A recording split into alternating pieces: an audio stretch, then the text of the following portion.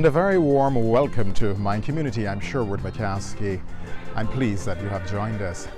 Our program this week is carried by a gentleman who spent 48 years in the teaching service, retiring in 2015 as senior teacher and head of the General Studies Department of the Allen School. Major Irwin Boyce is very keen about the environment, and he spends a considerable amount of his time calling attention to its protection and preservation. Exactly which geographical feature we are focusing on this week, Major Boyce? Long Pond is a permanent stretch of brackish water in the northeast corner of St. Andrew, the Scotland district. It has been called by many names: an estuary lagoon, a wetland. According to the geography, all of these terms are correct. And what it is not is a river. Most people are saying that Long Pond is a river, but Long Pond is no river. A river has to come from somewhere. There's a mountain, you obviously don't have that here, as well as a spring. And it has to be going somewhere. So it flows from where it starts, which is its source, and it ends generally at the mouth. Long Pond is located to the north of Windy Hill, which is at the foothills of the Chalky Mountain. It is also south of the Savannah area, and it is also east of the Allen School or Belle Plaine, and it is open to the sea. It has a sandbar in front of it, which is only breached during high water tide, high sea level, when you have storms, for example, or winter swells or surges, and when there is a lot of rainfall inland.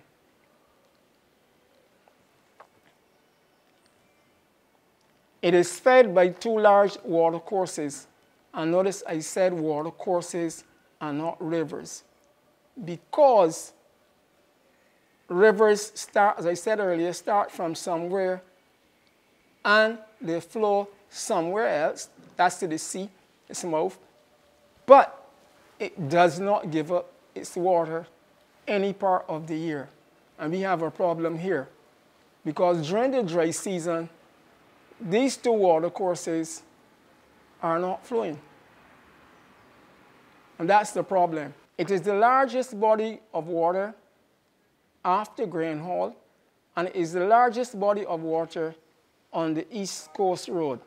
To the southeast of the pond is a complex sand dune area which runs from north to east. It is the largest sand dune complex in Barbados.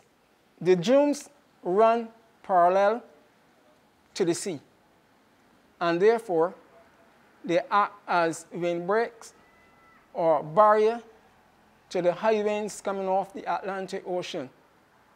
So they actually protect the land further inland from being affected by the salt, and therefore devoid of their leaves or their tops. And you can see it from here that the vegetation further inland from the coast is pretty green and have all the parts intact.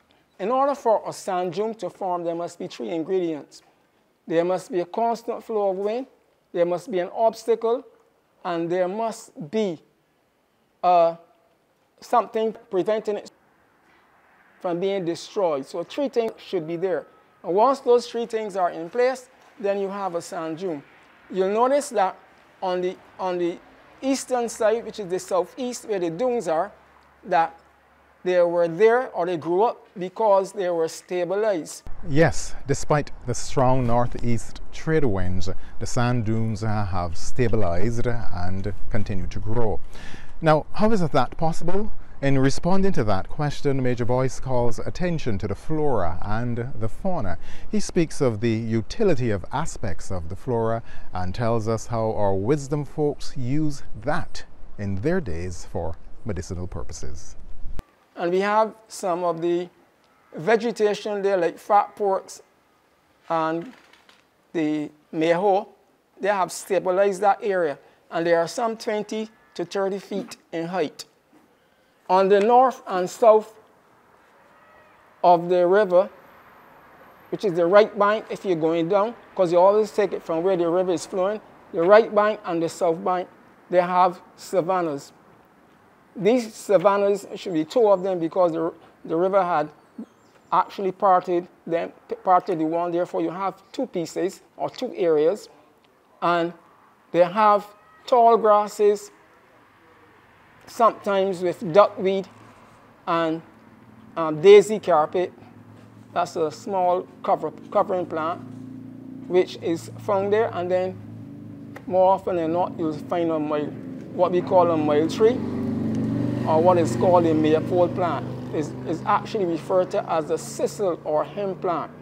Now, these plants, for the most part, either have medicinal value or were useful in the past and maybe still is to the residents in St. Andrew.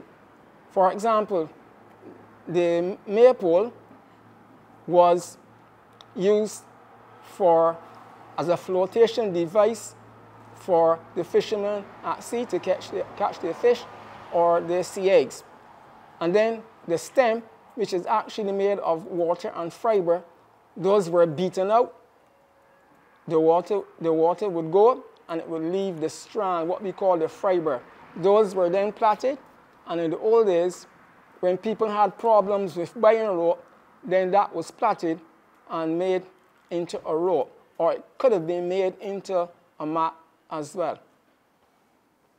Now, the spines on the stems were actually cut off, and they were used to hang clothes in the old days. So there were hardly any clotheslines around, and there were hardly any pins around to hold up the clothes, so you would spread the clothes on the sisal hemp.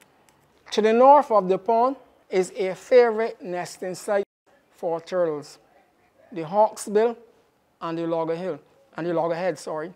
In past times there was the green turtle, but I believe that the green turtle became extinct because of the awacs. They love the meat, and they also love the shell for making ornaments, and I think in some cases tools as well. The hawksbill is probably the most common, but it is the second most endangered species in the world. They nest every 2 to 3 years, chiefly in June and August. And I can remember as a young boy, I used to go into that particular part, north or south, it didn't matter, of the pond. And what would happen is that we would wait for the turtle to come in, which is a bad thing to do. And then we would wait until it laid the eggs. And when it laid the eggs, and on its way back up, because it came back up the same way it went in, we would dig a hole, and when it get to the hole, it would just drop in the hole, and most it would turn over. And then, but we then took what we wanted from it and left the rest, shell and all. So that was a bad thing to do. Nowadays, there is a law governing that, so that these creatures cannot become extinct. There's also a saying that the penis, the penis of the turtles was highly touted as a cure for renal and kidney stones. It was also used for an attack of, call it, when at sea, or those returning from England. If you move further south from that position, you're going to come to a wooded area. Now, this wooded area, again, is very important. It has a number of trees which are used for medicinal value, or medicinal purposes. And these are things like the dog dumpling or the nuni. To tell you the truth, I don't know if that has any scientific value at all, but it was used, and in America, it was selling for $1.25 for as much as a Coke bottle. It came probably from Southeast Asia and Polynesia and those places where they mix it, whatever concoction they made, and then that was sold. Now there's the carpet daisy. That didn't have any medicinal value, but if the cows eat it, for example, they would have what is called induced or spontaneous abortion. Now, I'm not saying that the girls should go and eat the carpet. I don't know. More work has to be done on that. Then there was the almond, and that almond was used, was the seeds were broken open, and as a little boy, we would break them open, and then we would eat the nuts. Then there's something called bread and cheese. Now, the bread and cheese, the seed, it had a seed in the pulp. So we would eat the pulp. And what was very important in those days, the actual vine, it was very, very strong, and it was used by the older folks, especially the men folk, for making dung baskets. Those dung baskets are still around, some are still around, and they were used for heading all sorts of things. I think today now they are used as a kind of display when you have artifacts or art being displayed. Now there was also crab-eye seeds. Now crab-eye seeds were black and almost like a pill, black and red. No medicinal value, but to tell you the truth, we used to bite on it when we were getting lashes at school. But a good thing that we didn't bite through that seed, because some of those plants on the East Coast Road have poison, rhubarb or auburn, and probably, God knows, he would have been dead already. But they're saying that, you know, that if you eat them, if you bite into them, you won't feel the lash. I felt every lash that I got at school. But there was another purpose to the seeds. The seeds were put in lanterns, the old lamps and lanterns. When the wick got short and it was going out, so to speak, what you will do is put the seeds into the lantern or the lamp, and then it will bring the oil level to the wick where you will still get your flame. And that is based on Archimedes' principle. It's like the stork, for example, who found a pitcher and stuck his beacon or bill in, and he couldn't get any water, so he decided to go and get some rocks, fill it up, came to the top, and he was able to drink the water. Then there's the clamor cherry. Now the clamor cherry tree is a very useful plant because it was used basically for building boats. Apparently what happened here is that the wood, the seawater did not affect the wood. And the ribs of the Moses, the boats, even the you call the fish pots were made out of that clamor cherry tree.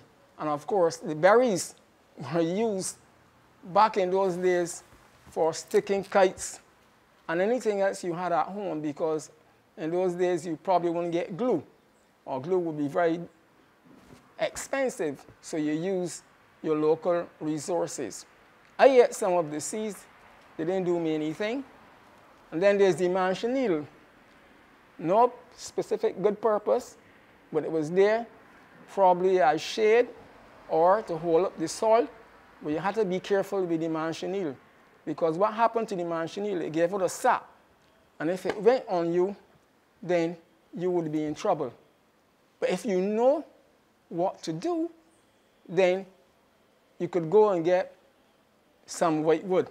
And white wood was the fastest growing tree in that era. Now you have the wild tambourine, which has overtaken that. But you scratch the leaves together, and then you apply it on the affected part, and that will soothe it. But I've known some people, for example, some of my boys, for example, who got it in their eyes and they had to go to the doctor for medication. Then there is the castor oil and the castor oil seed. The old ladies used to put that in their head when they had a problem, headache or whatever, but it used to smell real badly. That's the truth. And then the seeds, they would boil the seeds and it would be used as a laxative. But you had to be careful because that seed contained a poison as well. Then there was the white wood that I just spoke about. That probably had one of the best woods around the place. I think when I was at school and I was doing carpentry, what we would do is use the wood with the mahogany. So what you would have is the mahogany and the wood together. And don't care how you shine your mahogany, the white wood still stood out. A very useful plant. And of course the leaves, well, you said that they were probably the fastest growing plant is the leaves were spread by the wind. Because they have wings, like the seeds are enclosed in wings and they are scattered by the wind. But the mahogany, somehow, the mahogany just splits open and ejects the seeds. But of course, they can come by water. Now, nearly all the ridges in the watershed, because Long Pond is found in a watershed. That watershed is known as Long Pond watershed. So Long Pond is the pond, but then you have the watershed. And the watershed, as you can see from here, are made up basically of ridges. And all the ridges seem to come towards Belle Plaine. Even if the ridge starts north, from south to north, then a branch would probably turn, and then it would still come back towards the north. In fact, they seem to parallel the coast. I don't know if during the uplift and the orientation of those that you had them just sticking up out of the soil. Now, there's a funny thing here. The old people, most of the people, live on these ridges. And the ridges, some of them are tending towards a peak. Some are tending towards a plateau side of level area. And the ones that are especially on the peak, they cause endless erosion. Because of the soil, because of the slope, some of those slopes are 35 degrees. The soil is very poor and infertile, and the rainfall causes that. Now, if you look again at the ridges where those houses are, you'll notice that some of the ridges, some of the houses are on one side, the sea towards the sea, especially Saddleback and Chalky Mount. In fact, Chalky Mount is made up of two sets of soil. You get half of it, about half of it, in the sandstones, so you don't get any slippage there. And then when you leave there and you go towards the school, for example, people that live on that side always have problems. Not only because of the uncontrollable wastewater coming from their houses, their pig pens, or their roof, actually lubricates the soil. And that soil is part of the Joes River mud. In fact, the Joes River mud runs from that area right through Coggins and into White Hill. And that is the problem we have, because it is loose, it is unconsolidated, and whenever it is saturated, full of water, added to the fact that gravity is acting on it, and then you have the various heavy vehicles going over, vibration sets up waves and cause it to push out and rotate backwards. So you will also get, as well, slips, slides, and flow in that area. The other areas are, some of them can stand up once they are covered in some type of vegetation. Now, there are 10 watercourses in Barbados, well, known watercourses. Long Pond, the Salt Pond, Green Pond, Codrington, Bath, Constitution, the Long Pond watershed is about the third largest.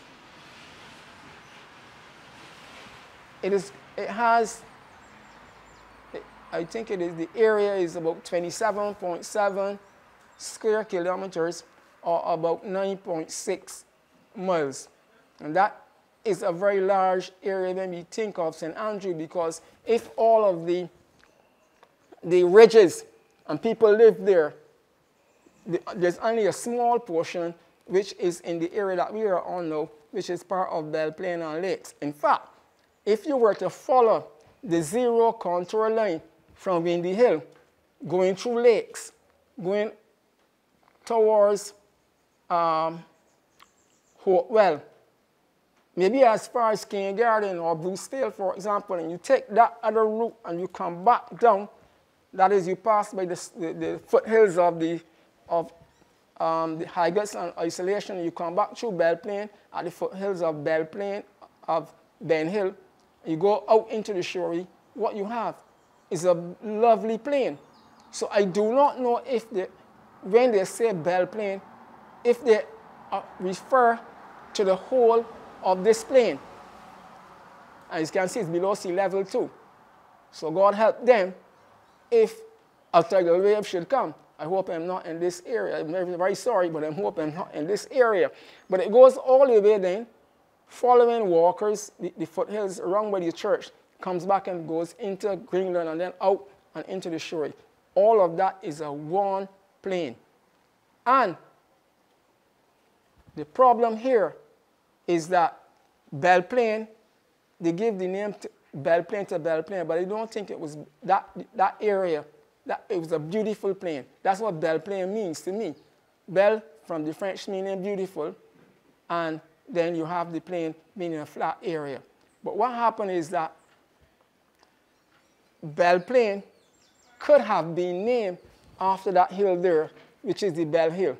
That plantation was owned by a guy called Bell. So I don't know if he just used it to name Belle Plaine, or the whole entire beautiful area. It's probably the flattest real estate in the whole of Barbados. It's very attractive too as well. And if you notice that there's hardly any rocks in this area as well, because what happened is as the valleys came through the ridges, because the valleys, or what you call gullies, nobody else calls them but gullies here, right? It was actually a valley at the foot of those ridges. Those coalesced to form this flat area. And that flat area, we have learned from educator Major Boyce, is Belle Plaine. I'm Sherwood McCaskey. Thanks for joining me, and special thanks to Major Boyce. The program continues next week at the same time. Goodbye.